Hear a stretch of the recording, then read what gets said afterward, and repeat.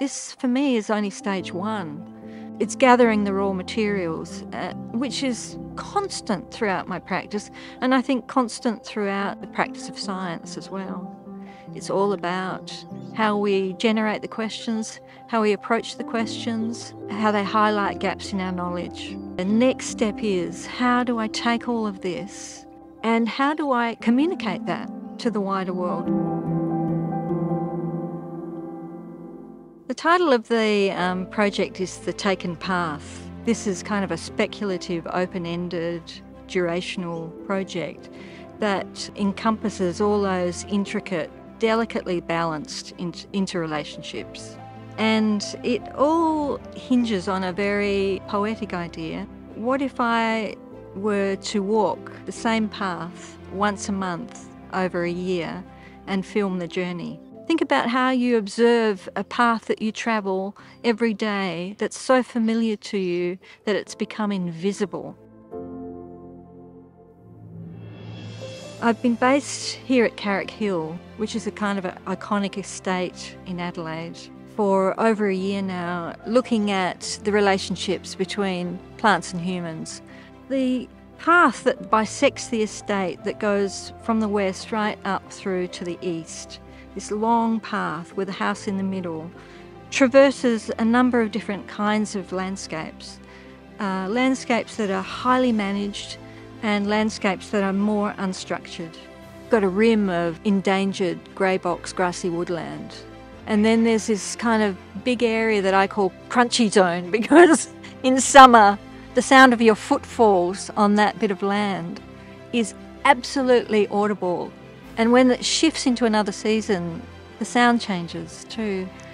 I've been noticing all these changes across the seasons in my time here, which is why I've developed this project hanging on the pathway.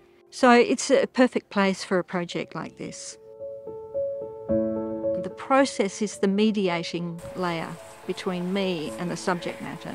We're using an iPhone, digital camera and a video camera to just simply walk that path holding the device in a particular way. Every time we walk in one direction and then back, out from the house, trying not to judge whatever happens along those paths, we allow.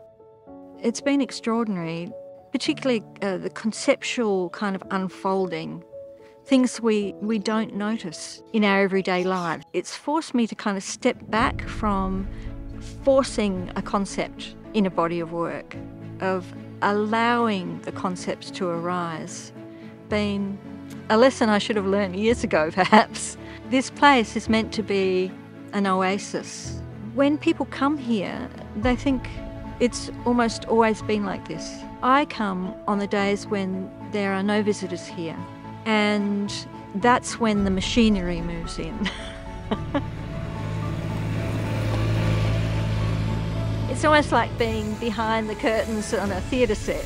And what's been so shocking is the realisation of how much we have impacted the land, the original land. Understanding that this land, every corner of it has been disturbed by humans. What's incredibly important to this process for me is collaboration. I'm collaborating with Ian Gibbons, an emeritus professor of anatomy and a neuroscientist who's now a renowned video poet. So he brings some incredible kind of insights into this project. That process for me is really important, to actually cross disciplines, cross fields of knowledge. Working across disciplines has given me insight into how I can bring other opinions, other ways of seeing, connecting our languages together so we see something anew.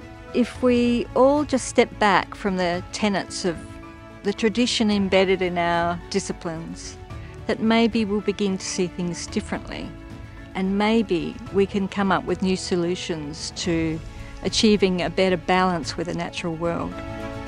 My big picture thinking is to question tradition, to try and free up new perspectives on things that we think we are already familiar with, that we already know because we don't know them.